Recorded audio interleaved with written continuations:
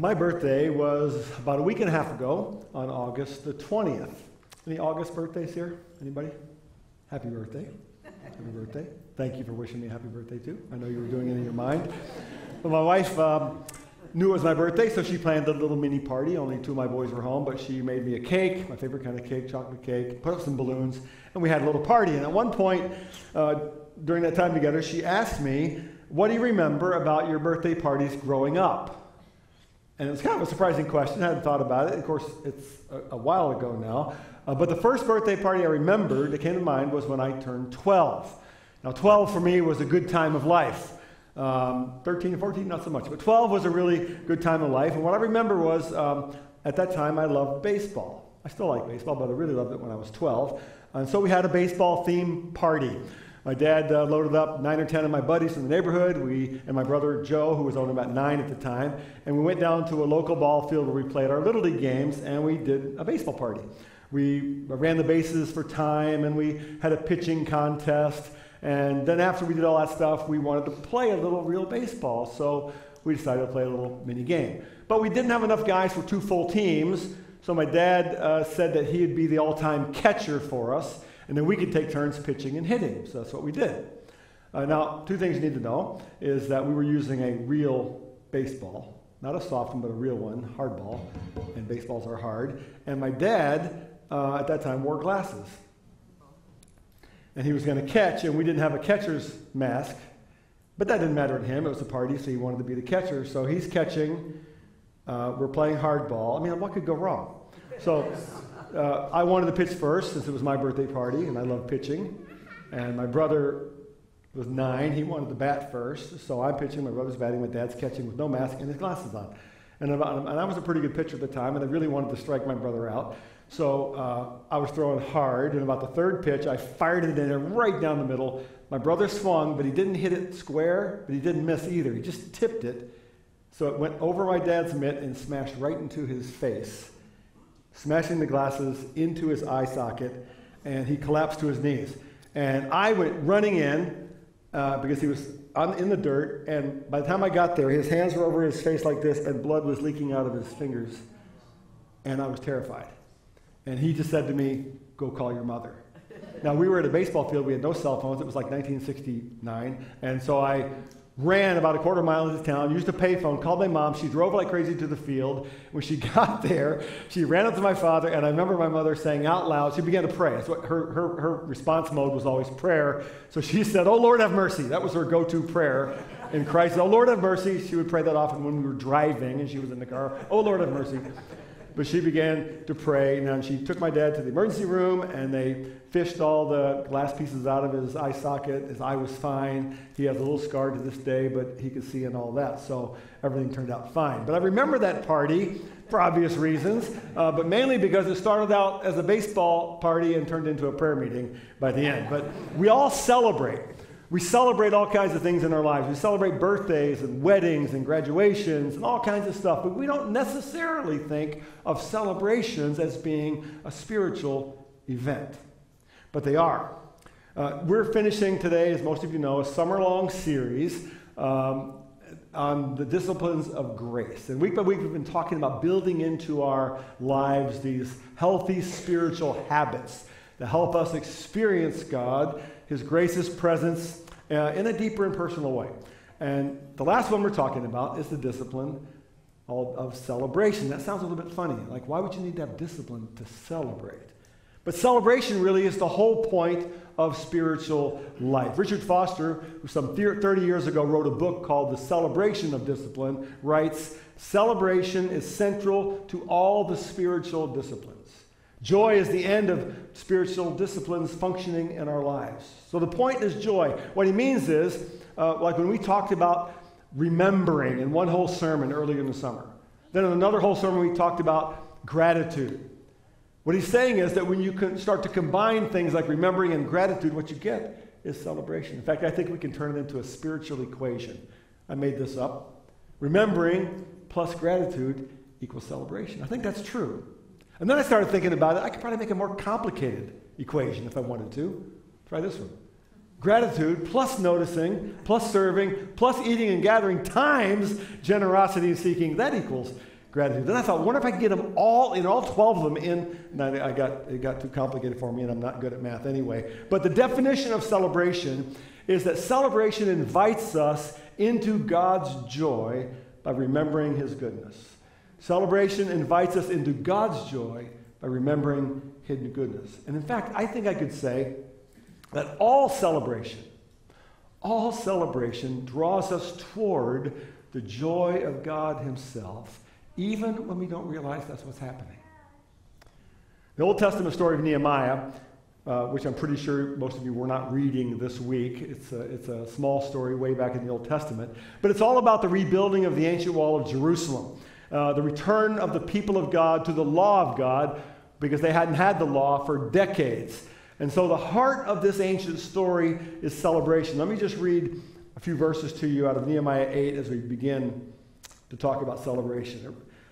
Scripture says, "Then Nehemiah, the governor, Ezra the priest and teacher of the law, and the Levites who were instructing the people said to them all, 'This day is holy to the Lord your God. Do not mourn or weep.'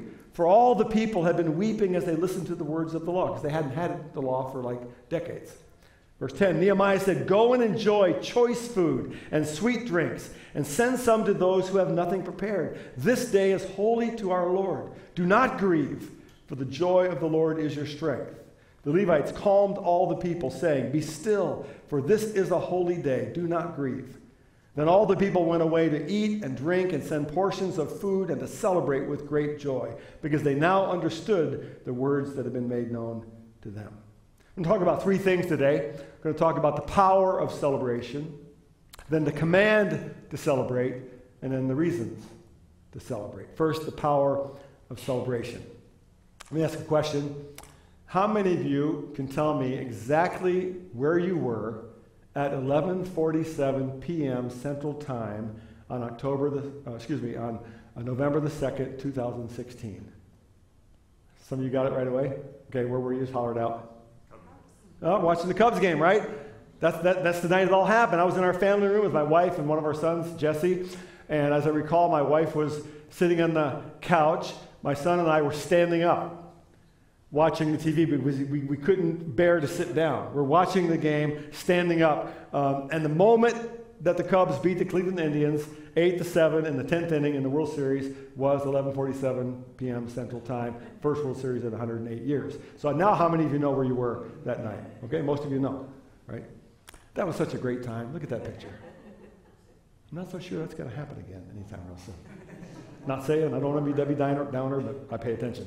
Now that sparked a celebration, we all remember. It began that night, extended to a parade, a great parade a few days later, and that celebration seemed to continue for weeks, if you remember. Now, three things about the power of celebration.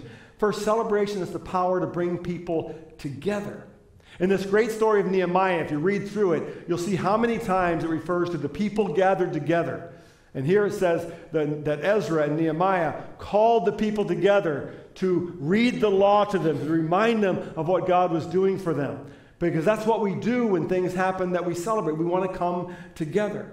On the night the Cubs won, thousands of people gathered around Wrigley Field to celebrate, but the game was in Cleveland, remember? People just wanted to be together. And over the next few months, I saw people in coffee shops still wearing their Cubs stuff. Like 2 months later, still talking and enjoying and being together to celebrate. In the same way, our spiritual celebrations are to bring us together. I'm going to talk more about that in just a moment. Secondly, celebration has the power to help us remember that which is most important. To remember that which is most important. Think about the things that we tend to celebrate, the personal passages. We celebrate birthdays and anniversaries because they're important to us. Think about the spiritual seasons that we celebrate, like Christmas or Easter. We celebrate that which is important to us. In the story of Nehemiah, the two things the people were celebrating were the rebuilding of the wall. I'll talk more about the wall in a little bit. And the reading of the law of God, the Word of God. They had not had it for decades. Now the Word is being read, and they celebrate because that was what's most important to them. Thirdly, celebration has the power to bring rest. To bring rest. Years ago, in a staff meeting, one of my colleagues here at church at that time I even forget what we were talking about, but we had one big event. We're heading on to the next one. And he noticed my tendency to accomplish one thing and move straight to the next thing on my list. And what he said to me surprised me. He said, Brian, do you ever take time to celebrate? I was like, what do you mean? He goes, do you ever take time to celebrate? And it surprised me a bit, but what he was pointing out is this tendency that I have to be a little celebration challenged. Does anybody relate to that? Anybody feel celebration? I mean, like, other people celebrate, woohoo, woohoo. My wife celebrates like that. I'm like, yay, I just can't get it to come up and out. I'm a little celebration challenged. I don't think about celebrating. I move on to the next thing. But the fundamental reason that we need celebration, God says, is rest. That's the whole reason for his command to observe Sabbath. Sabbath, he said, was leaving all your work behind, leaving everything else behind, and spending time in the presence and grace of the God who wants to restore your soul. That's rest. And rest is connected to celebration and worship, which is why, over and over again, God in Scripture commands us to celebrate. That's the second point today, the command to celebrate. Some of you know that back in July, I was able to take 17 days and travel on behalf of Chapel Street to Turkey and to East Africa, several countries there, to visit some of our Serve the World partners in those parts of the world. Wonderful experience. While in Africa, in Uganda, I met a man named Fred Wangwa. Fred is the spiritual director of the Cure Hospital in Uganda, one of the major neurological hospitals for children in that part of Africa. He's also pastor of a small church in a city called Mbale, Uganda, and he's planted over 10 churches in the mountains up to the north of Mbale. Now, Fred, just right after I met him, invited me to preach at his church the next day, which I didn't know I was going to do. It was a great privilege. This is his church, small church in a tiny little village. And so he came to pick me up on Sunday morning at about 8 a.m. in a van. I jumped in the van and drove about 30 minutes outside Mbale to a little tiny village where the church was. And as we got to the church, 8:30, 8:40, I could hear the people already singing inside because they use the sound. There's a sound system, and they're pounding away and they're singing loud. I could hear the singing. But right as I started to hear the singing, Pastor Fred asked me if I would participate in a baptism service he wanted to do that day. I said, sure. When is it? He goes, right after worship. I said, I don't have any clothes to change into because I didn't know it was right then. He said, it's okay. We can go back to the hotel and get your clothes. I'm like, but the people are already... He goes, the service is just starting. It's okay. So we got back in the van, went back to my hotel 30 minutes, got my clothes, back in the car 30 minutes more, so it's an hour later we get back to the church. As we drive up, they're still singing. They're still worshiping. We go inside, and there's another 30 minutes of worship before I preached. They're singing and dancing and singing and dancing. It was exhausting. Now, part of that is cultural. It just is. But part of it also is, these are people who live in houses that are made of sticks and mud. This church didn't even have a bathroom inside. You had to go out to an outhouse in a hole in the ground. They celebrate like that because it's rest from the rest of their lives. It's just grinding poverty and suffering, and they celebrate. And that's why God commands us to celebrate in worship. The Psalms are full of this kind of thing, but in Nehemiah we see it as well when we see that Ezra, the teacher of the law, and the Levites who were instructing the people said to them all, listen to what he says, this day is holy to the Lord your God. Do not mourn or weep. Then Nehemiah says, go and enjoy choice food and sweet drink. Send some to those who have nothing prepared. This day is holy to our Lord. Do not grieve, for the joy of the Lord is your strength. Notice it says, this day is holy to the Lord your God. When I was studying that this week, I learned something that I really should have known by now. I don't know why I didn't know this. But the word holiday is actually the two words holy days stuck together in Old English. So really it's telling us that every holiday is a holy day created by God to enjoy his goodness. So in a sense, God invented holidays because he's holy and he's good. And he wants us to know his joy. We see Psalms I mentioned before are full of this kind of thing, full of the command to worship. Psalm 150, for example. Let me read these words to you. Praise the Lord is how it starts. That's a command. Praise the Lord. Praise God in his sanctuary. Praise him in his mighty heavens. Praise him for his acts of power. Praise him for his surpassing greatness. Praise him with sounding of the trumpet. Praise him with the harp and lyre. Praise him with timbrel and dancing. I don't even know what a timbrel is. Praise him with strings and pipe. Praise him with the clash of cymbals. Praise him with resounding cymbals. Let everything that has breath praise the Lord. It's a command. Worship, we often say, is offering extravagant devotion to someone or something. That's what worship is. So human beings are hardwired to worship. We all worship something. We all give extravagant devotion to something. But we are to celebrate and worship because we are extravagantly devoted to the God of all joy. If we jump to the New Testament, for example, we see that Jesus began his public ministry in the Gospel of John, chapter 2, by going to a wedding party and turning water into wine. You know the basic story. Let me read it for you and point out a couple of things. John says, on the third day, does that remind you of anything? It should. On the third day, a wedding took place in Cana in Galilee. Jesus' mother was there, and Jesus and his disciples had also been invited to the wedding. When the wine was gone, Jesus' mother said to him, they have no more wine. Now, why would she say that? Why was that important?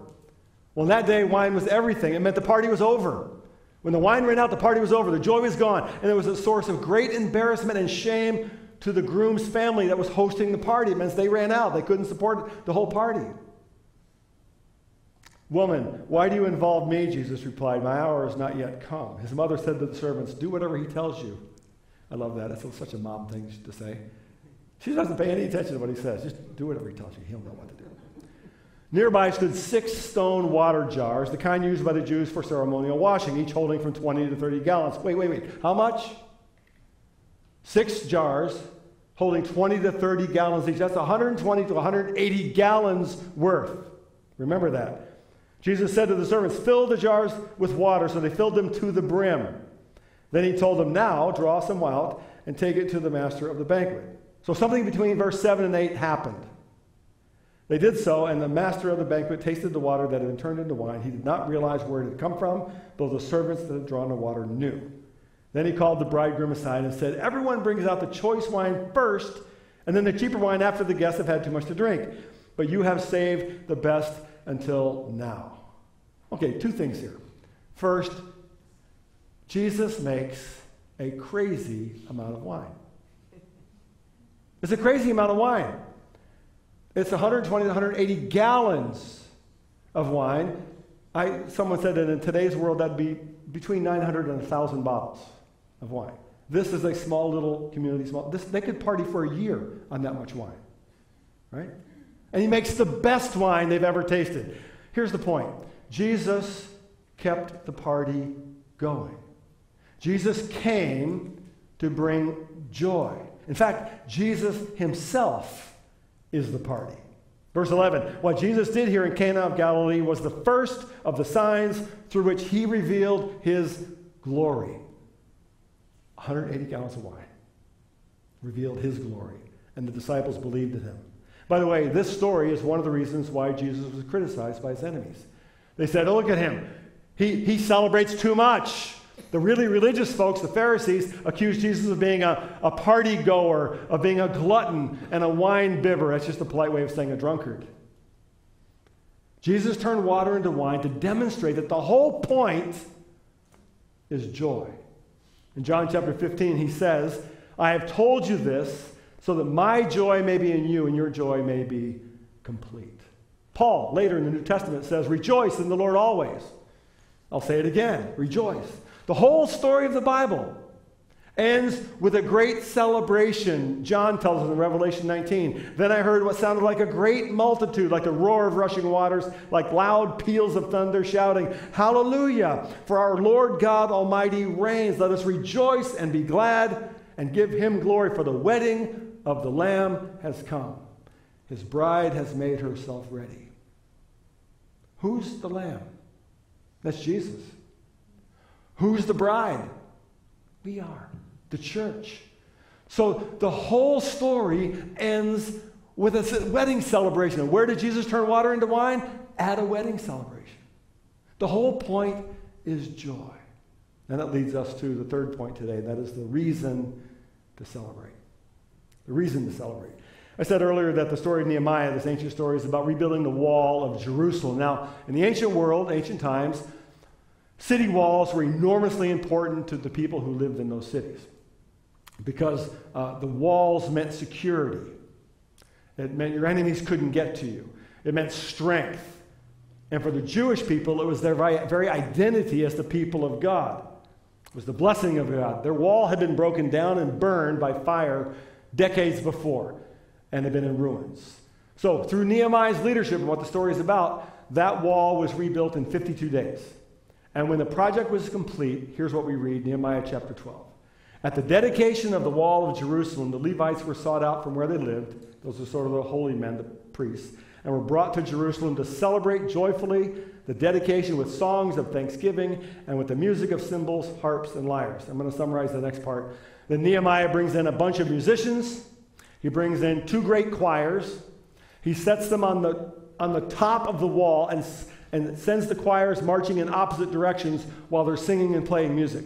So this is a great celebration. Imagine people walking around the top of a city wall and music's playing like crazy. And then we read this, verse 43 of chapter 12. And on that day, they offered great sacrifices, rejoicing because God had given them great joy. The women and children also rejoiced. And then this phrase, the sound of rejoicing in Jerusalem could be heard far away. The sound of rejoicing in Jerusalem could be heard far away. They celebrated because the wall was their security. The wall was their identity. The wall was their strength. The wall was the visible symbol of God's goodness and blessing. So they celebrated. So here's the question. Why do we celebrate centuries later as followers of Jesus? Why? What do we celebrate? 1 Peter tells us, Peter writes, notice the words I put in red. He says, praise be to the God and Father of our Lord Jesus Christ. Why? Why praise? Why celebrate? In his great mercy, he has given us new birth into a living hope through the resurrection of Jesus Christ from the dead. There's reason number 1. We've been given new birth into a living hope. That is, through faith in Christ, we receive a new heart through the forgiveness of sin and new identity by being adopted as his sons and daughters. And what happens when you are adopted into a new family? You receive a new inheritance. Notice verse 4. And into an inheritance that will never perish, spoil, or fade. This inheritance is kept in heaven for you, who through faith are being shielded by God's power until the coming of salvation that is ready to be revealed in the last time. Second reason, we have an inheritance that will never perish, spoil, or fade. Can never be taken away.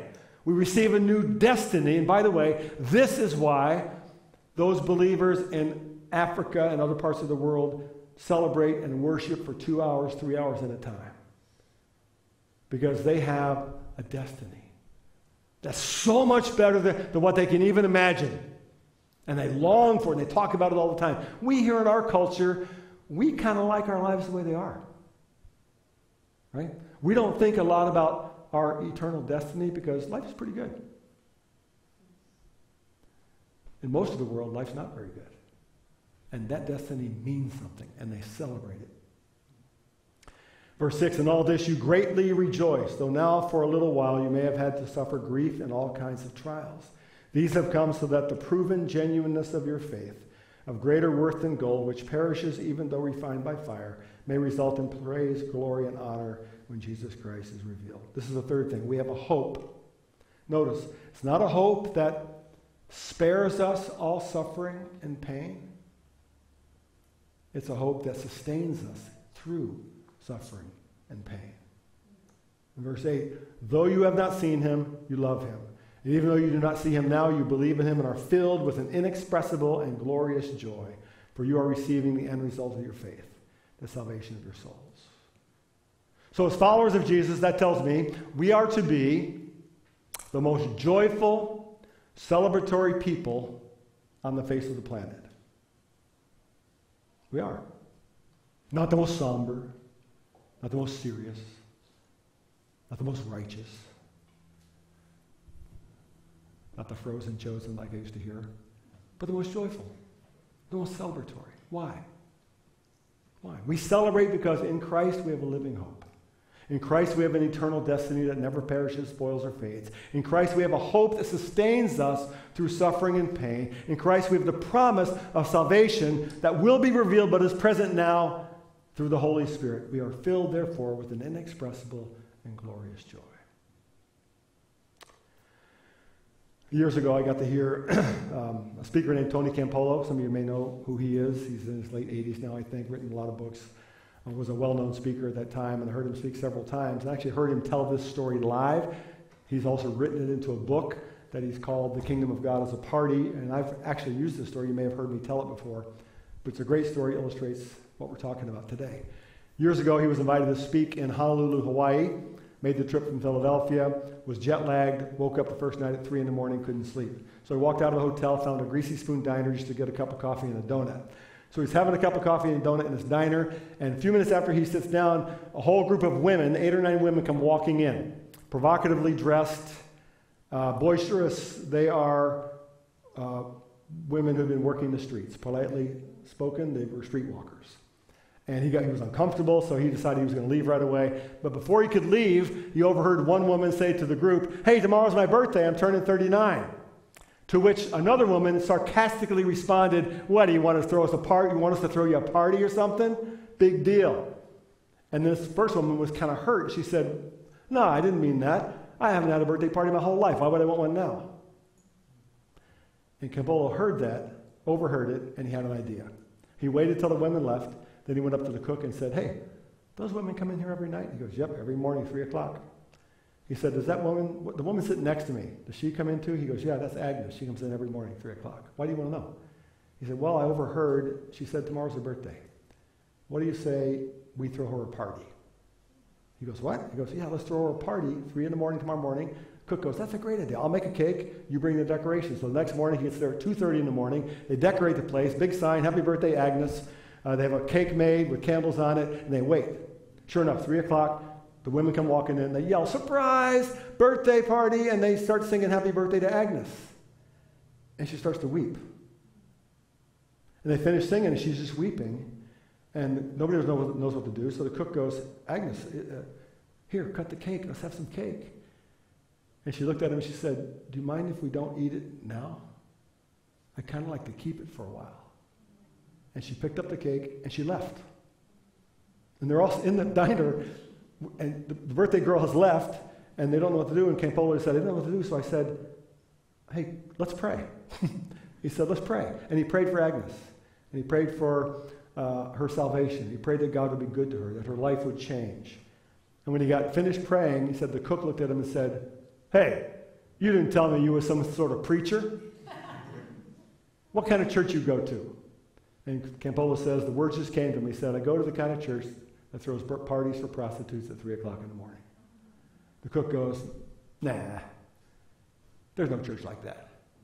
Because if there was, I'd go to it," he said. Well, there are churches like that. We want this to be a church like that. A church that celebrates the God whose grace is great enough that he extends it even to broken people. We've been talking week by week about little habits we could build into our lives, things for you to try. And this week I don't really have something else for you to do. We've talked about a lot of stuff, remembering, seeking, eating and gathering. So today we're going to celebrate by giving you something. So as you leave today, we're going to sing a song in a minute as you leave. The usher's going to be out there in the lobby, and they're going to give you each, if you want one, a balloon. Just a balloon like this. And what I want you to do is take the balloon home and blow it up.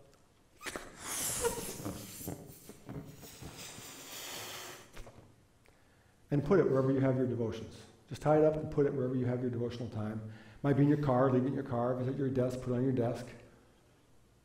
In your library, put it in your library, wherever, kitchen table. And then just remind yourself of all you have to celebrate.